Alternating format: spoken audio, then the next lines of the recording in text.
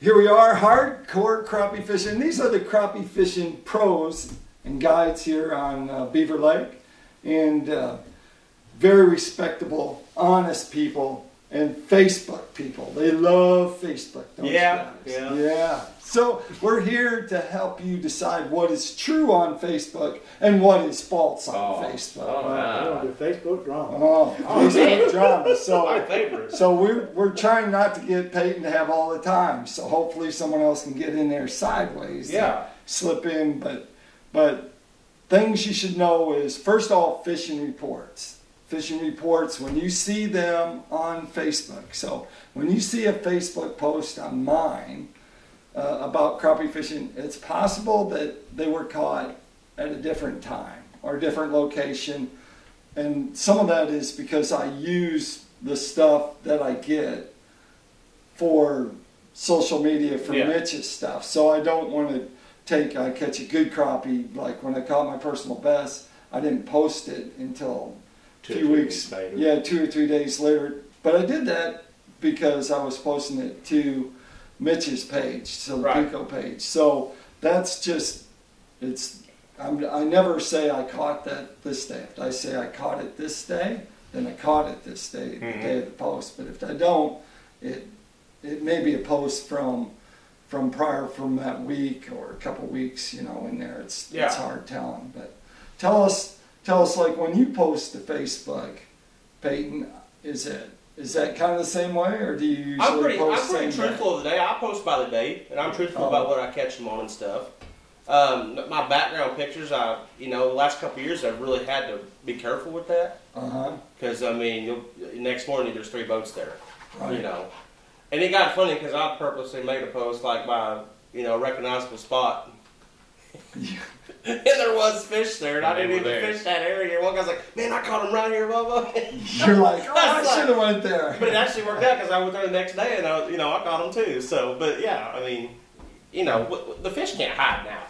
Yeah. If you look for them hard enough, you'll find them. And on most of them, but the main thing is that other guides do want to feed off your success, so you do have to watch that. How about you? You post a lot of mine I'll post, that day, and but if you'll notice and get to watching in my post, 90% of my pictures are at the boat ramp. I very rarely, and it's my bad because my sponsors are wanting pictures of us in action, of course, with the men that lure, and it just slips my mind because I'm real bad about not taking pictures on the water. Because you're thinking about fishing. Well, it's not because I'm worried about anybody finding where I'm at or the background. It's just I'm concentrating on what I'm doing, and it's just. And when I get in, I usually post. Most of my pictures are taken there at the ramp, unless somebody, once in a while, have somebody that'll catch a really good fish or something. Right. But there's very little background. If I take a picture and it's in the boat, it's you won't recognize where I'm at very often. Not too often will you see. You might see water, but you're not going to see the bank or be able to determine where I'm at. And I'm just not, and I go places and people have big stringer photos and stuff, and I'm just not into that. You don't even tell us. We're your friends. We're like, we hound on you all the time. You're like, oh. I tell you approximately where I am. 6 months ago. That's right. Got another 6 months ago. There ain't nobody follows anybody more than that guy right there. So the big stringer photos, like they don't appeal to me as much as, even though. Yeah, because you don't like my photos. The big stringer photos and stuff, I want to see the person's face. Right. Caught it, or I want to see something. I'm looking more artistic, I guess I should say, compared to, I could lay them out. I could lay them out and take the picture, but then that's not something I can use for everyone else. Right. And also, though, you've been in more the photography, media stuff. You're looking at a different direction of a picture than what we do. Right. Yeah, I mean, like- that's, Like a picture with Peyton on the mayfly, yeah. the mayfly hatch. I didn't want a whole bunch. I wanted Peyton's face so they could see who he is. Right. Right. Yeah. You know what I mean? Yeah. So, I mean, that's what it is. But you like the big stringer photo. Yeah. You're He's like famous for the stringer. yeah. Yeah. He brought the stringer photos back. In fact, and then He did. Brought him back. He did. I mean, people saw that with all them slabs on it. I can't tell you how many. Man. I can't tell you how many people though that I know, and I go You make me fishing so with jealous. I go fishing with him, and then we hold up these fish on our fingers. You know. You know. You guys are taking the same daggone fish every time you go. I said, how are we taking the same fish? I'm only with him half a dozen times a year, and this guy's got these fish all the time. I said, it's actually taken. It's just, Yeah. you know, and that sort of thing. But we always do it at the ramp. Yeah. Yeah. Or And- whatever. And you see which ramp he's at. And, When I'm Yeah. I mean, when I'm with when I take people out, that's at the ramp. I mean, it's the same thing. If they catch a good fish, you know, I'll take it at the water. I'm kind of good. Well, I don't pay. I need to pay attention. I don't know. I don't really worry about. yeah. I ain't got that issue yet. Now I took He's some only pictures. trained about 15 guides that are fishing. You know, so That's I right. just think I don't know. I look at the background. Well, that house is in there. I better get that out of the way. So, but I don't really pay attention. I don't really worry about it. I mean, when I'm out there, I don't worry about what But I mean, somebody we else all- is doing or we what. all post. post. But We all post. We all still post quite a bit, but most of the I don't nights that think we any of do- us three or four, rather, I don't think any of us post as much as what we used to. I mean, No. it's I just- post for other people, and so literally I get like, I get really lackadaisical on mine. Yeah. And that's the reason why I like Pico. I use I Pico mean, I know- because I made that post, and then I'm like, I'm gonna I put made that a in post the other day. Like here lately, I've been making my post, but I just make it on my page Mhm. and my guide page and my Right. personal page. I haven't been tagging it to B&M or someone. you know, the other fishing guide pages or Yeah. any of the Northwest Arkansas. I don't know. I just kind of gotten away Yeah. from doing that. I'll put from time to time. I'll send it to Bobby Garland's page or Right. Yeah. B&M's page or something like that because they like for us to do that. And you actually do a fishing report, like every Friday, right? So what? Yeah, it's Friday. Yeah. So every trip I do, every week I have a trip. I do that's my accurate catch, you know. Uh-huh. But like every Friday, I try to do it every Friday morning.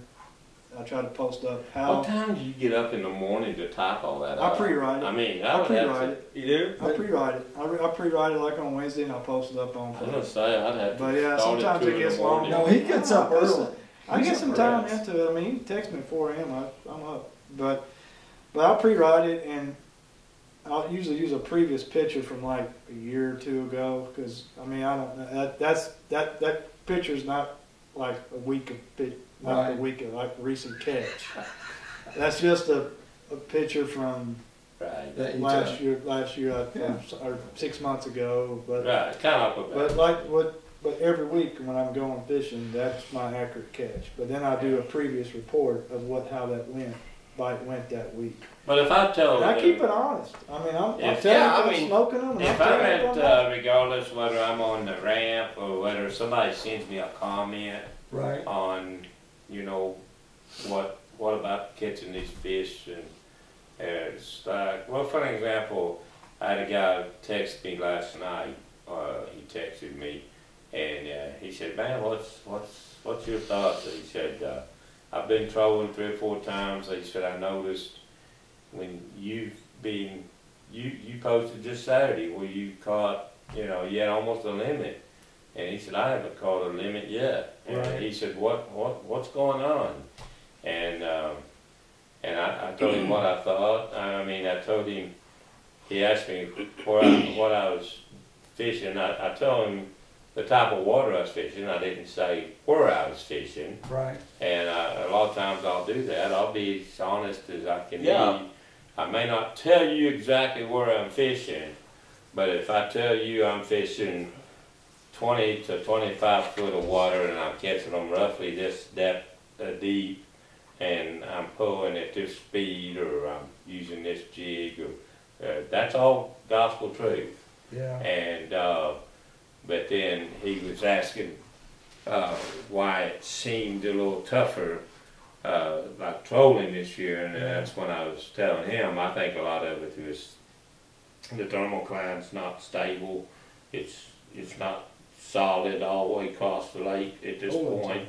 To, you know, the lake's not stable, or the weather's not stable, and, you know, people don't think about those. Right, because and they only have an opportunity to fish Saturday and Sunday. Yeah. So they're taking those snippets that they get and they're trying to put it together. And, but if you've been out there and doing it, you've kind of figured out where that is. But like most guides that are good guides, you change on the fly. Yeah. Like all of a sudden, like I do that a lot when I'm pulling crankbaits. I'll be like, "Oop, nope, yeah, you look at didn't get a bite in 5 minutes. I will not. Like, I'll just keep going." I mean, you look at the top of my console right now, and there's 15 or 20 different crankbaits piled up there. Yeah, changing them out again. Location is it's not the most important thing. The most important thing is getting to where that water's right. Yeah. The location of.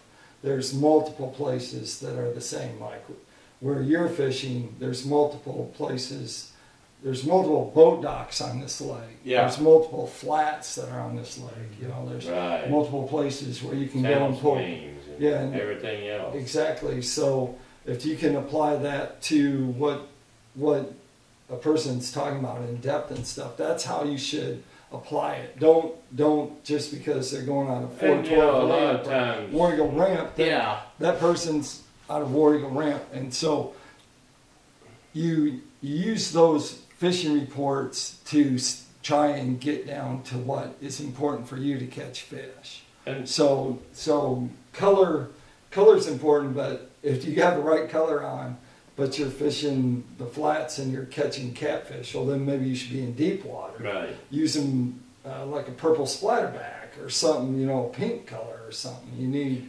not to use that. My pet peeve, everyone gets a pet peeve. My pet peeve is people that start Facebook pages and say that this is the community page when it just actually just turns out to be a guides page. Yeah, a guides page. Yeah. And they post it, and no other guides post on that page. Yeah. Right. And so it's like, and if you were to post on that page, then like it doesn't show up, or you know, it's not. And that's kind of like the same way. If one of us happens to ask somebody, "Hey, what would you do to catch those?" You know, whether it be on Facebook, I get live. They're like, you know. They don't want to tell me nothing. I mean, you're like, you know, well, you're a guide. Why should I tell you? You know, well, I mean, I don't expect you to tell me. Right. I didn't ask you where you caught them. I asked you what you did to catch them. Right. You know. What's your pet peeve? Probably about the same thing you're talking about on the pet peeve part. I mean, the biggest thing on there is, like you said, the other guides, it's not necessarily just the one posting on that particular page, but it's interesting to me that we do have pages throughout Northwest, mostly Northwest Arkansas, but there's like 4 or 5 different pages, and you can post at like 2 and 3 years ago, I could make a post on there and I would get tons of comments and information and people asking me information, and then now, if you did post on there, it's like you're a nobody, you know. I'm just like, it's almost like, why do I even mess with Facebook anymore? I mean, that's my biggest thing. I mean, if you're gonna go in there and you're gonna be the person and you're going to put your stuff out there, you're going to get questions, you're going to get asked, you're going to get this. Right. Yeah, I mean, be honest, be truthful, and tell your deal. It's just crazy. And you expect me to be honest. Yeah. Ever who? Well, I expect you to be honest with me if I make a comment or whatever. But it's just there's so much of that anymore. You can even try to make an honest comment, but you're not really running anybody down. You're not really downgrading anybody, but then you get slammed, and I'm like, forget it. No one has probably had more comments on Facebook than Peyton. Yeah, that's true. And I'm saying that nicely because of the incident at the boat dock. Yeah. And so there was a lot of interaction between, and it was very positive interaction. Yeah. They were able to tell anglers. 90% of it was positive. Yeah. Well, I mean, 10% there's always a few, but I mean, so in actuality, that actually helps you, right? Talk to people. To a degree. Yeah. And so, do you ever still get a post? All like the on time. Facebook I get like a just couple of telling- guys. They'll be like, "Were you like us like shooting boat docks today? Did you fish Tim's dock?" I haven't heard like from that person that doesn't comment or like nothing in like a year. And then that's all they'll say. That's all they'll That's say. it, and then they're gone again. Well, they're They not just on get in there there enough to- they don't follow you enough to know anything else. Oh, but that's funny. Yeah, That's funny. funny. That'd make my day if someone said that. I just laugh and go on and be like, yeah, I fished a fire out of it. And then I get people to comment and go, there ain't nothing on Tim's dock anymore. Right. Where did that ambush stick go? Grab that ambush stick. There's a new dock around there now. Is there? Yeah, new dock. Let's go try it. I'll get back into the. You're getting lots of comments on you're getting some comments on your Friday post, your real long post. Yeah, I mean, I get it's all positive feedback. Yeah. I mean, I try to Most part. I try to keep all my stuff positive, and Yeah, and everybody likes Lance. He doesn't really have any haters. I don't. I guess. I No, avoid drama. Yeah, he does. Yeah. I avoid drama. That just means if you post on his, he don't like it, he just deletes you. like delete. He just goes over. I just do my own Block, thing. block. I just do my own thing, and I just, well, if there's Tom over there fishing, okay, just keep on going. I just Half the do my time, I own don't thing. even know if somebody comes by me or even on the lake and hollers. I can't tell you who it is. Yeah. I ask him all the time, who's that? But I just try to keep social media positive. All right. That's it. So those any tips for posting on Facebook?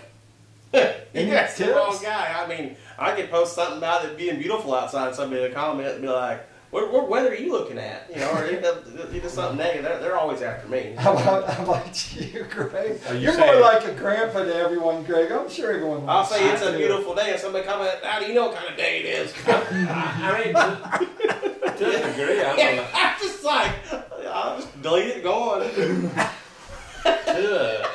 to a degree, I'm a lot like Lance. To a degree, I try to stay clear of everything. But I will say, if somebody comments and I don't appreciate that comment on that they made, or I feel that it's inappropriate, I will message that person and I will ask them to remove it, and I will tell them why. Yeah. And I expect them to be person enough to respond back in the private message. And most of the time, at the ending of the deal, we're on the same good note and we're fine. Oh, all right. I've gotten better, though.